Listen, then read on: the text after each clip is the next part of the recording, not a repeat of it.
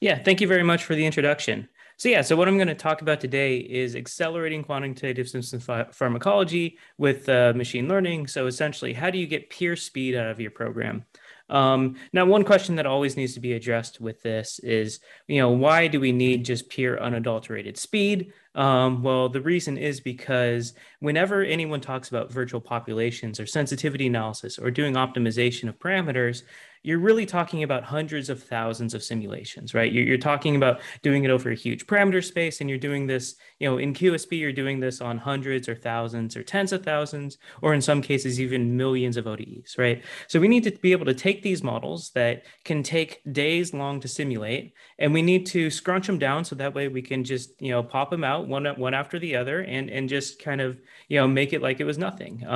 And the real reason why we need this speed is because the one piece that can be cut short in the whole clinical process is the computer simulation, right? You can't necessarily, take the clinical trial and say, "Yeah, we want to get this drug out quicker, so let's make the clinical trial be 2 months instead, right? That doesn't necessarily happen. I mean, COVID, but basically, if there's any team that has a time crunch, what we've learned from the clients that we've worked with is it's the computer simulation team. So can we get them something so that way their models are automatically found and that they're solved much quicker? Um, our organization has accelerated many applications. So when I say Julia SciML, this is the open source organization. So one very nice example of this is the NASA launch services. You can watch their video where they talk about how we recently gave them a 15,000x acceleration over their original Simulink model. So it was something that where they used to be able to build the reports that they'd show, at the end of the day, where now it's an interactive report because of the, 15,000x speed gain.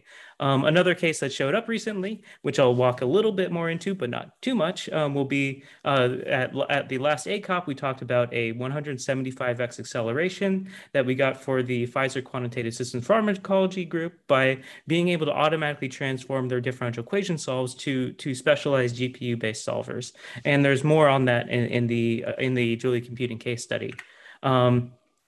A recent example of this form is where someone was a roboticist was taking a look and trying to use SymPy for some calculation. 20 minutes later, they decided, well, let me try the new Julia symbolics library. And before SymPy was ever able to finish, they had coded up in this other library. It ran in 1.5 milliseconds. And they were done, right? So this really highlights how much of like a productivity gain, these speed ups can be once you start being able to accelerate these domains. Now, the foundation of accelerating quantitative systems pharmacology comes down to accelerating differential equation solves. And the way that this is done is essentially through optimizing the user's function f and then optimizing the differential equation solve to require the least calls to f and be able to take the largest time steps. And that can be a whole talk in itself, but there's a lot of cases to be able to show that, not only are the differential equation solvers of the SciML organization able to, outperform things like those from Python or MATLAB, but also things like the CVODE codes or LSODA, these original C codes, because it's using some advanced techniques that have been developed over the last 10 years for improving the stability and the performance when you have really large time steps. And I'm skipping over this to get to the ML parts though, right? So the key though is that the next generation of algorithms will not just be pure numerical algorithms. There's kind of two classes of algorithms that we've been incorporating. One of them is surrogates and digital twins, which is this idea of being able to use machine learning to be able to make a low resolution version of your model almost as accurate as your original one. So that way you can use it in place of the other. And the other is for a form of automated model discovery. For this talk, I'm just going to focus on pure speed here, though you can watch some of my other talks on YouTube, which goes into how you can automatically discover models from data. Now the key issue when trying to apply machine learning into this domain is that stiffness is really prevalent across quantitative systems pharmacology. Now, what does stiffness mean? It's kind of this mysterious thing that most people only know as I tried ODE 4.5, it failed, and so I went to ODE 1.5s, right? But the real reason behind the phenomena is because when you have stiffness, what happens is you have a timescale separation that makes it so that that way your local derivative information is crazy large, right? You kind of have this wiggle going around you have this very slow scale behavior going on, and you have very fast scale behavior. And if you ask yourself, what is my change right now? Your change will be a very large number because it's going to be very quickly going from positive to negative. And this is why you need implicit solvers, right? Because it's this idea that if you just try to take your local information and try to step forward, then you'll not be kind of incorporating the right information because local information is not okay in a stiff system. Now, remember this red line, right? Because this basically means that on a stiff system, you'll expect to see that anything that tries to extrapolate forwards is going to be unstable. And we're going to see that machine learning techniques, all the ones that are used, like recurrent neural networks and stuff, they have this exact behavior when they're applied to a stiff system. And so the question is going to be, can we find machine learning architectures which are robust to this behavior so that way they can work well in quantitative systems pharmacology? And so here's a challenge, right? Here's one of these stiff systems. It's the Orego ODE. It's one of these chemical reaction networks everyone knows and loves. So it has these common spikes, and it has this behavior where you need to worry about some time points a lot more than others. And the question is, can we train a neural network to even just reproduce this behavior, right? Just 3 ODEs can't be hard, right? It turns out that if you try most machine learning that you see out there, it'll fail. And why will it fail? Well, if you look at recurrent and residual neural networks, they are in some sense an Euler discretization on a neural ODE. Now, why is that bad? Well, because you know that Euler methods are unstable on stiff systems. And so we'll see in a second here that if you try to make this thing train on this kind of thing, it'll look exactly like what happens when you use an explicit ODE solver on one of these systems, which is not good, right? So if these architectures, if the standard architectures that we're looking at don't work in this case, how do we change our machine learning to work specifically for this field? One thing that you might want to think about is physics-informed neural networks. Physics-informed neural networks work for a lot of cases, but they have a caveat. So if you actually look at what gradient descent is Euler's method on parameter space. And so if your parameter space is stiff, which you can show happens on these stiff systems, then your optimization process is not going to work out, right? So what this basically means is that on these very stiff systems, the other form of stiffness that you see is actually in the optimization, that first order optimization. It is an ODE solve of a stiff system, which is hard to solve. And so that means that physics-informed neural networks will end up failing. And there's actually a very nice paper that goes into exactly the gradient pathologies that come up here. So if you can't use gradient descent and you can't use recurrent neural networks on a time series, what do you even do, right? So what we did was we went back to the drawing board and we looked at what was going on. And what we saw was that you can create a new architecture, which we call the continuous time echo state network, which is kind of like a neural ODE, except you fix the parameters of the first layer. You make them constant. And the reason why you do this is because if you only fit the last layer, you can fit it using a linear solve, which is going to be implicit over all time. And then you can use an SVD factorization to be able to control the growth factor. I mean, if you know your numerical analysis, you know that that's going to be more stable than an LU, which is more stable than an explicit optimization. And so this kind of pulls it all into the space of essentially being a fully implicit method, but in machine learning space, thinking about it as like, this is the implicit version of a recurrent neural network. And how does it do? Well, if we take a look at one of these, chemical reaction systems, so, this is a autocatalysis model, which has been used since the 70s. The reason why it was created was to break ODE solvers, right? This is the one that originally led to Gear's stiff ODE method. So if you look at it, it doesn't look like there's too much going on because it is so stiff. You have to look at the log scale. And when you look at it in log scale, you see, aha, there's more behavior going on in a very, very early section of the simulation. And this log scale behavior is actually what will cause most things to fail. So what happens when you train these all these architectures on this simple 3-dimensional time series? What you see is, the LSTM and also the RNN has the same behavior.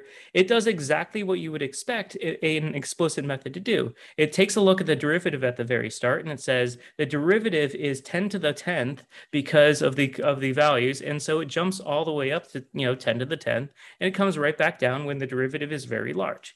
That's just expected. It's the same exact behavior that you see as an explicit ODE solver on this kind of problem. So, it has error in the range of, thousands of percent. Physics-informed neural networks, they look like they almost work, but they never tend to actually find the right parameters, because near the right parameter range, you have a steep drop in the gradient, because once again, that is the very high stiffness of parameter space. So it never really trains all the way. And the only thing that really captures the system is the continuous time echo state network. It's able to find a system that matches the behavior of the original system, and it's able to then train on very large, you're able to use this on very large sets of ODEs, and you get essentially a version of the ordinary differential equation, which is much simpler to solve. You essentially turn stiff ODEs into non-stiff ODEs.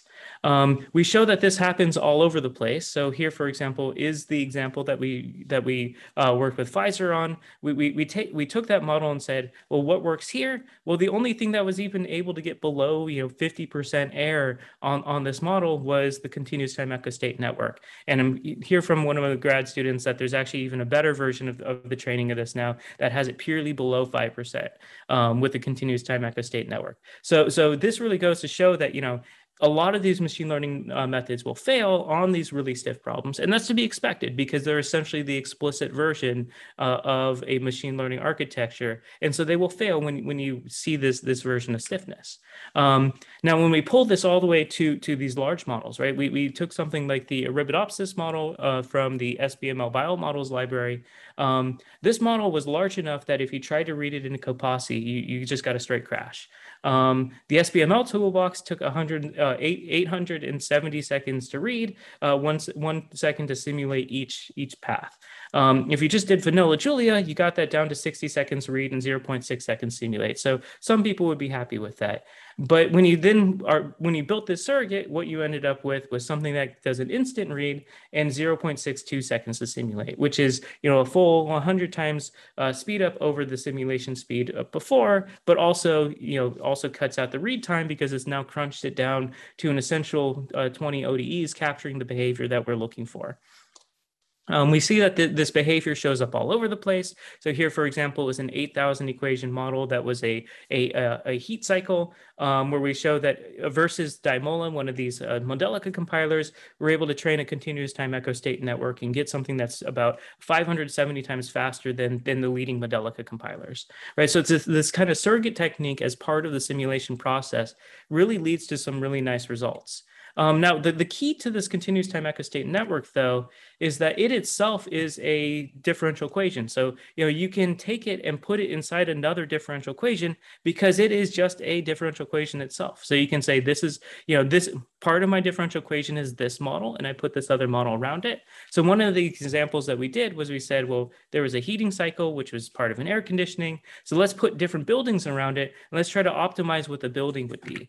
And we show that once you do this, you can actually do a global optimization of building designs about 340x faster than the original simulation was. Actually, the entire optimization process is faster than the original simulation. Now, we haven't shown this exact composability aspect in the quantitative systems pharmacology field yet, but it works with the same underpinnings, and we have the examples undergoing right now, and hopefully done by the end of the week. But this is all coming together as Pumas QSP, powered by JuliaSim. So this is this connection between Julia Computing and Pumas AI, where there is a full model library, which has all of these CellML and SBML models. And we have the ability to now, because the surrogatization process is so robust, we can basically take models directly from the library, spit them through a surrogatization pipeline. So that way it just generates the fast version using some nice defaults. Then we can incorporate into that surrogate some data that you have to make it more accurate than the original model. This is known as a digital twin. And then we can use these digital twins within the virtual population setting, right? So that's really the key, right? The moment you start saying, I want to have 100,000 ODE solves, that's the point where you want to have the very accelerated version. And that's where we have this whole pipeline leading towards with a GUI on top, because that's, every single time we talk to someone who's a domain scientist, they they always want a GUI. So there's where your pictures will come from. So thank you very much. This is hopefully a very quick overview of this machine learning integrated simulation pipeline that's been growing up around the Julia SciML ecosystem. Yeah, thank you.